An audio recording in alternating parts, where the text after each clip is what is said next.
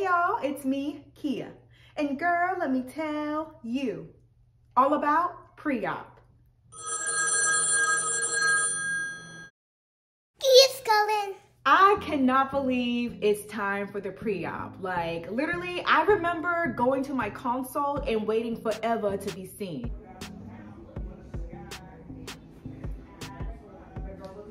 And then when I booked the surgery, I remember thinking like, wow, March is so far away. And now, boom, here we are, 2 weeks out from the surgery date. Ooh, come through, sun. Okay, sunlight. Anyways, I'm on my way to the bank. I like randomly realized that my pre-op is next week and not in 2 weeks like I thought. So I'm like headed to the bank. I have to take out a cashier's check because I refuse to try to use my card. The last time I tried to do that, they like wouldn't process the payment because they thought it was fraud and then it was too much money I was trying to use it for. So I'm not trying to run into any of that. So I was just like, let me go ahead and get this little cashier's check out so I don't have any issues, right? But y'all, like the freaking pre-op snuck up on me. Like I completely forgot that it was next week. I don't know why I thought I had much more time than I actually do. We just had a lot of stuff going on, like with us catching COVID, and then, you know, I got put into this last minute course. I've been busy with that, and then trying to plan this drill down for work. It's just been a lot. So my mind has kind of been like all over the place, but it's okay. We're gonna get it together. We're gonna be good.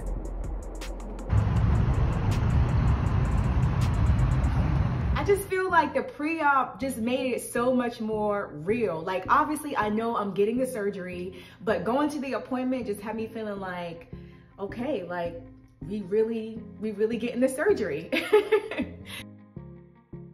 So the day before the pre-op, I was kind of expecting them to call me a little bit early in the day just to give me like some pre-op instructions, what I need to bring to the appointment. And at about 2, when they didn't call me, because I knew they closed at 5, I was like, bet, I'm gonna call you. Literally, my anxiety was just through the roof, so I just had to call. Let me find you. Oh yes, you're my 10 o'clock appointment. If you could arrive about 10 minutes early, we'd truly appreciate it. And just to give you a heads up, Donut traffic's quite terrible. You're going to be here for about 3.5 hours tomorrow. It's non-fasting, so you can definitely eat a good breakfast. It's preferred. You're going to fill out your consents. And when you're done filling those out, you're going to see the nursing staff to go over all of that with you, go over everything medical. Once you're finished with our nursing staff, you'll see me for the final payment. And then as a matter of fact, how are you looking to take care of the balance tomorrow? With a cashier's check. Beautiful. Do you need to have the total, or do you already have that information? I already have the info. All right. I think I got it covered. You're allowed one adult to join you tomorrow. Just no children are allowed in the office. Are you bringing anybody with you? No. No worries. I was going to say, if you do, just make sure you don't mind them seeing you naked because they have to stay with you the whole time. Okay, yes ma'am. All right, thank you so much. I honestly didn't expect the appointment to be 3 hours, and I had a feeling it was gonna be me just kind of waiting around for a little bit. So I made sure that I packed my snacks, I packed my laptop, my charger, because my phone stays dying, and just like some notepads and questions that I wanted to ask. So I'm on my way to my consult. It's at 10, but I left about an hour early just to give myself some time to get there and deal with any type of traffic. So I'm on my way there now. I wore something that I can easily change out of because I don't know if you guys heard her on the phone, but apparently I'm getting naked.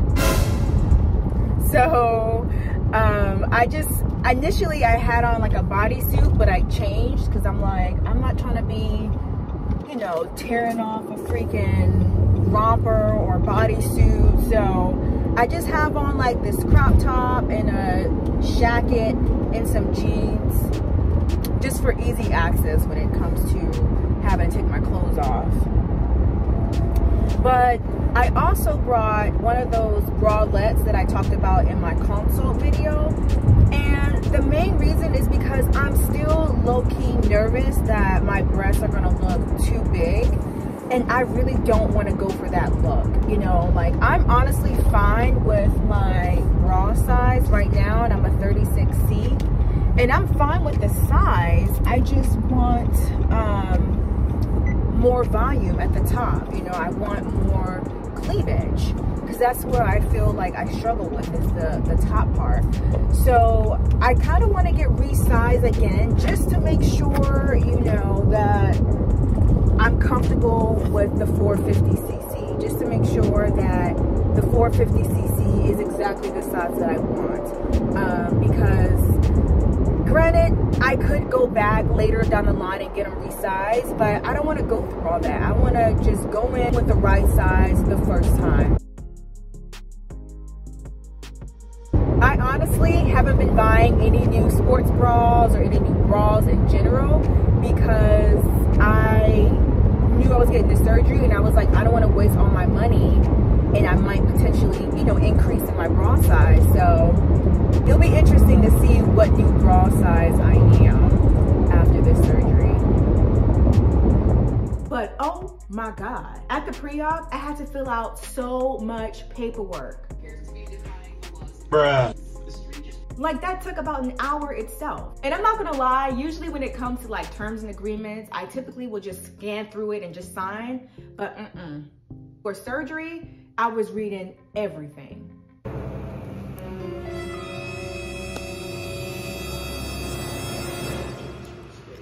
So after I filled out all the paperwork, I went in the back with the nurse, and the first thing we did was take some before photos. And she pretty much had me, you know, take a photo straight on, at an angle, and then profile, and then the same thing on the other side. About 4 hours. Yeah. I personally didn't have to get completely naked considering the procedure I had done, but I did have to be topless. Expect to be exposed. So after the photos, we went over all the 60 billion paperwork that I filled out, and she was just kind of going through it, making sure, you know, nothing stood out, kind of getting clarification to some of the things that I wrote down. She also gave me the opportunity to get resized.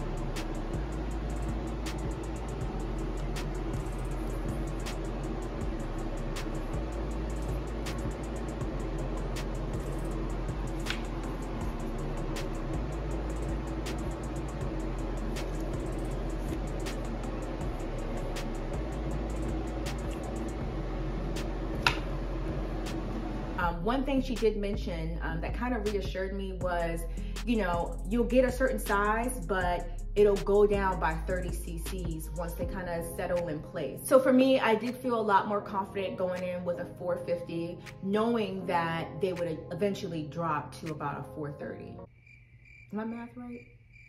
50 minus 30, 420. So after I got resized, we finished all the paperwork, she took my blood pressure, and then I went and saw the financial coordinator to give them my payment. So hard to say goodbye to money. So after all the admin work was completed, I went next door where they had the lab center set up, filled out more paperwork.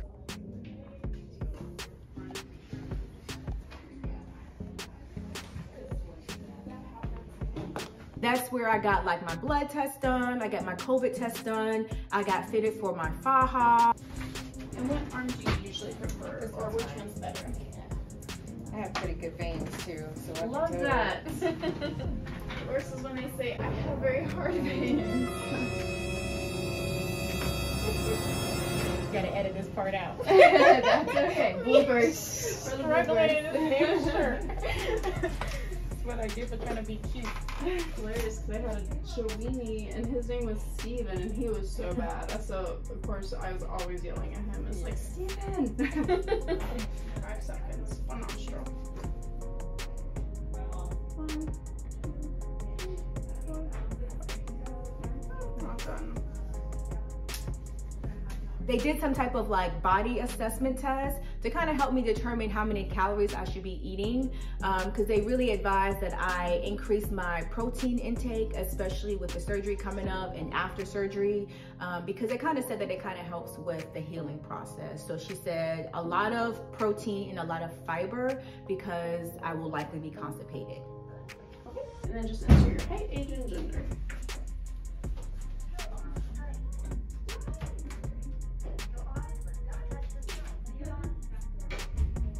Perfect. So I just got done with the pre-op. It took about 2.5 hours, so not as long as they said. But y'all, it was a little overwhelming. I'm not gonna lie. There's a lot of like medications I have to take, and you know, different things I have to do before surgery, certain things I can't do before surgery, certain things I can't do after surgery. So it was a little overwhelming, you know. I'm thankful that they provided me with the handout, like all the paperwork, so I can just reference it if I need to. But I literally, while they were talking, I was just like, so I'm on my way to HEB right now to go try to fill this prescription, just to have it early and not have to worry about it. And I'll probably grab some lunch there too, because I am freaking starving. I'm gonna just compile everything. Ooh, it's bright. It's bright out here. Anyways, so I'm gonna just scrub through the documents, scrub through all the prescriptions, and kind of just make a one-page reference that I can just look at real quick for everything I need to know about the surgery, because it's just way too much paperwork they kind of throw at you. So that's what I'm gonna be doing for the rest of the day. It's just kind of compiling my thoughts and making sure that I know everything that I need to know for the surgery. But I feel really good. Like, everybody was just so welcoming and so nice, and it just really made me feel confident. I didn't see the doctor today, which I honestly wasn't expecting to see him. But when I go back from my surgery, that's when they're gonna do, like, you know, the markings and everything like that. But I feel really good. Like, this just made it so much more real, you know. I can't wait. I'm excited. So I'm gonna pretty much summarize the preparing for surgery instructions that they gave me, just so you guys have an idea of what to expect and some key takeaways. One of the things they told me, which was very important and kind of almost made me second guess the surgery. This is very important, y'all. On the surgery day, you can't wear any makeup. I'm just kidding. That's not the most important, but that is one thing they did tell me. So starting now, about 2 weeks out from surgery, stop smoking. Smoking reduces circulation to the skin and impedes healing. Take multivitamins. They gave me some multivitamins over at the lab to kind of help out with general health. Do not take aspirin or ibuprofen. These drugs can cause bleeding problems during and after surgery, so I can only take Tylenol. For your prescriptions, which I already did, I just gotta pick them up because they are ready. The day before surgery, confirm the surgery time. So at the consult, they didn't give me a surgery time, so they're saying that they're gonna call me the day before and give me that confirmed time. Prescriptions, make sure you have filled the prescriptions you were given and you have the prescriptions. Cleansing the night before, shower and wash the surgical areas. Eating and drinking, do not eat or drink anything after 12 o'clock midnight. And then the morning of the surgery, do not eat or drink anything. Oral hygiene, you may brush your teeth, but do not swallow the water.